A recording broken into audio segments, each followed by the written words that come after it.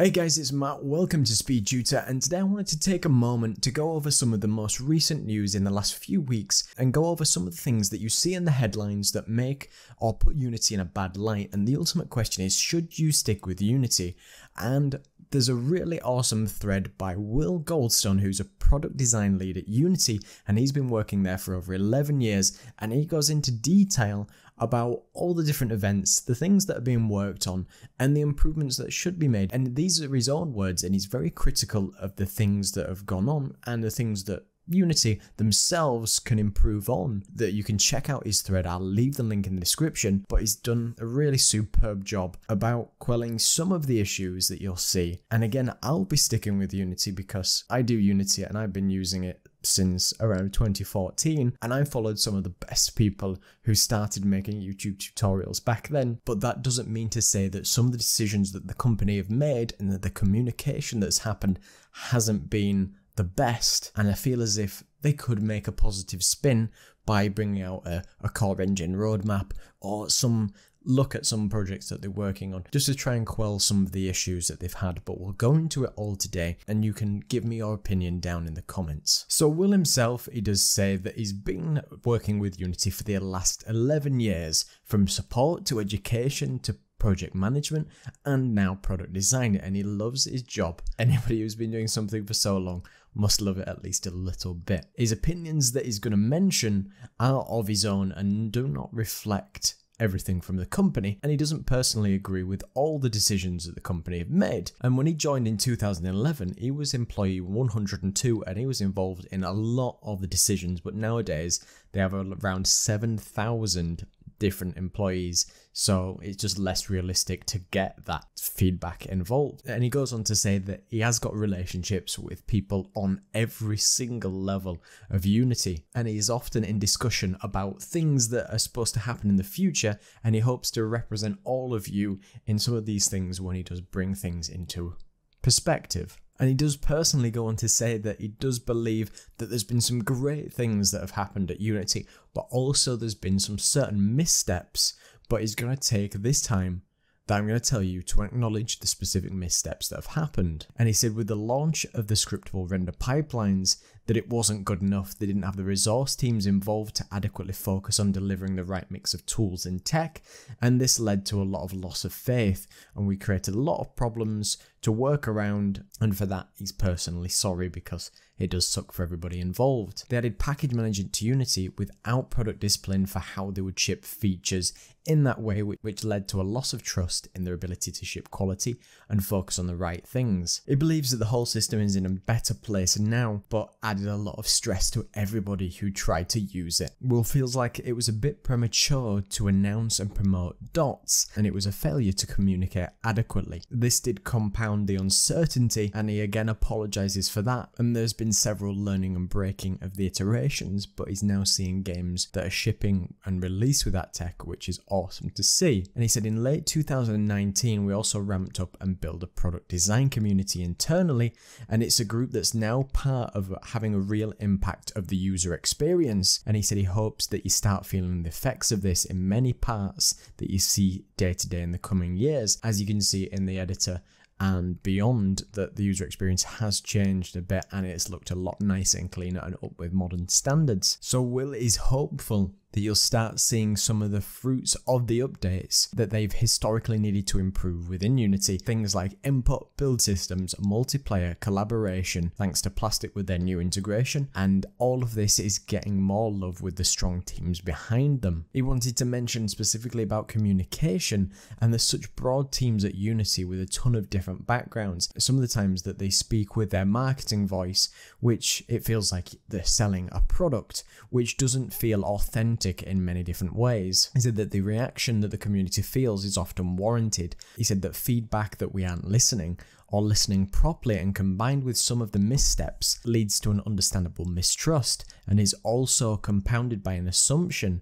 that I see from the public company is suddenly an evil entity. In reality, that Unity is a group of 7,000 people, and the other labels which don't feel that we create useful discourse. We need to be clear and concise in the discourse with the public and everybody who uses it, and it's something we're actively talking about a lot and we want to improve internally. He wanted to talk about the layoffs, which obviously is no good, and it's not good when anybody loses their job in any company, but it was the first time in Unity's history. That's why it made it more shocking. And he said these tweets are of course his personal opinion, but he doesn't know everybody who got laid off, and he didn't fully agree with everybody he knows about. And he said in the press that you see the 263 people that got laid off and lost their jobs, but over half of those did thankfully find a place in Unity when it restructured. And of course you can see this in the interview that John Riccatello did, and he talks about the same thing. Now that doesn't still mean that it's unfortunate for the other half of the people who didn't,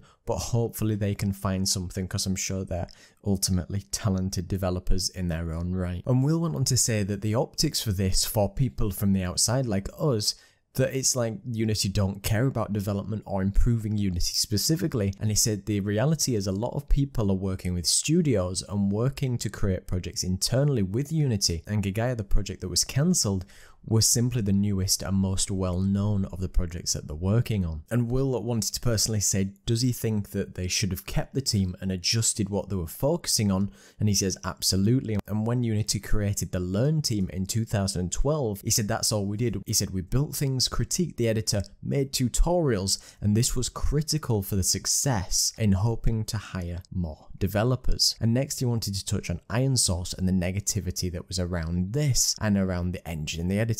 And he said it felt extra jarring because the latest news came soon after the layoff, which feels off and you didn't give it any time to breathe. The reality is, business-wise, our services are part of the specific revenue, and bolstering this is really important, especially in an economic downturn for the tech industry. And it's not all about the company though. The tech will remain a lot of opportunity for many people of you too. And I wanted to quickly mention that as many articles that you'll see that Unity merged with a malware company. But like I mentioned in my video about this specific topic, it's that the company who they merged with, Iron Source, did drop the malware specific installer which had been used to inject the malware, which was unfortunate for them, all the way back in 2012 when they merged with another mobile ads company. There's no grounds that Unity will become a sort of malware-ridden installer or anything like that. That is fully in the past, and Will did say that if you're not looking to leverage the Unity games with service, perhaps you don't really care about it, and that's fair enough because the announcement doesn't really speak with you. You're really waiting for news that you want to hear about. You're obviously going to feel left out. He wanted to caution people here of falling into the trap that assuming because they didn't announce anything regarding what you wanted to hear about, it doesn't mean that we've neglected or didn't care about the specific feature. He said we need more balance in our communications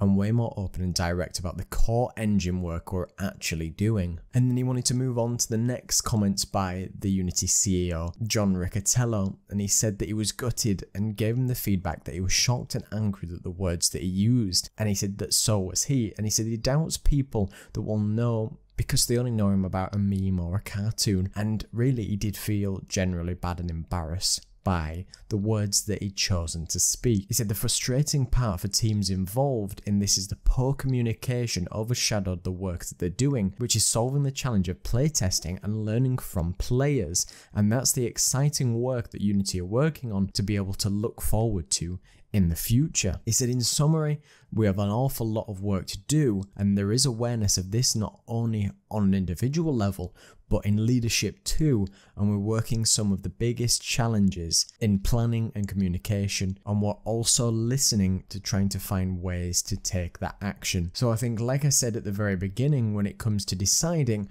whether you stick with Unity, a lot of the things that you see in the headlines and a lot of the misdemeanors, as I said, it doesn't mean that certain actions that have been taken are not bad.